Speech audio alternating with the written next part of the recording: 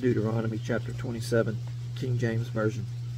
And Moses with the elders of Israel commanded the people, saying, Keep all the commandments which I command you this day. And it shall be on the day when ye shall pass over Jordan unto the land which the Lord thy God giveth thee, that thou shalt set thee up great stones, and plaister them with plaster. And thou shalt write upon them all the words of this law, when thou art passed over, that thou mayest go in unto the land which the Lord thy God giveth thee, a land that floweth with milk and honey, as the Lord God of thy fathers hath promised thee.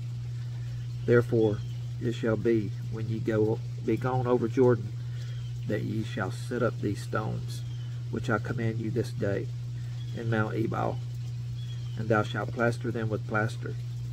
And there shalt thou build an altar unto the Lord thy God, an altar of stones. Thou shalt not lift up any iron tool upon them. Thou shalt build the altar of the Lord thy God of whole stones. And thou shalt offer burnt offerings thereon unto the Lord thy God. And thou shalt offer peace offerings, and shalt eat there, and rejoice before the Lord thy God. And thou shalt write upon the stones all the words of this law very plainly. Moses and the priests, the Levites, spake unto all Israel, saying, Take heed, and hearken, O Israel, this day thou art become the people of the Lord thy God.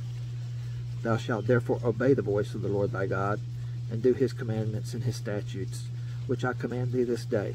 And Moses charged the people the same day, saying, These shall ye stand upon Mount Gerizim to bless the people, when ye are coming over Jordan, Simeon and Levi and Judah and Issachar and Joseph and Benjamin.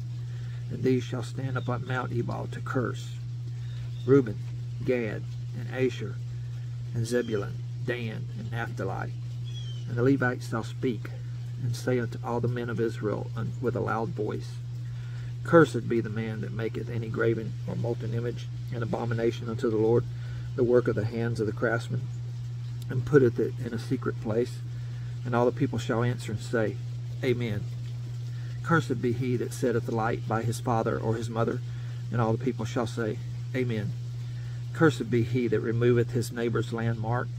And all the people shall say, Amen. Cursed be he that maketh the blind to wander out of the way. And all the people shall say, Amen. Cursed be he that perverteth the judgment of the stranger, fatherless, and widow. And all the people shall say, Amen. Cursed be he that lieth with his father's wife, because he hath uncovered his father's skirt. And all the people shall say, Amen. Cursed be he that lieth with any man or a beast. And all the people shall say, Amen.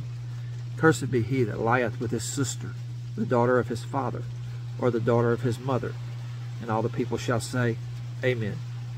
Cursed be he that lieth with his mother-in-law. And all the people shall say, Amen. Cursed be he that smiteth his neighbor secretly. And all the people shall say, Amen. Cursed be he that taketh reward to slay an innocent person. And all the people shall say, Amen. Cursed be he that confirmeth not all the words of this law to do them. And all the people shall say, Amen.